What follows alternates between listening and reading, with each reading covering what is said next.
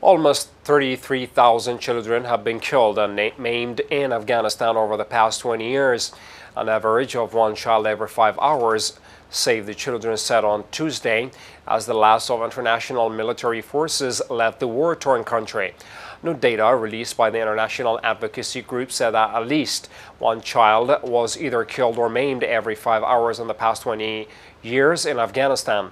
The last foreign forces left Afghanistan on Monday night, ending 20 long years of occupation and war in the country. The U.S.-led foreign forces invaded Afghanistan in 2001. The numbers were a devastating insight into the deadly cost of war on children, said the group.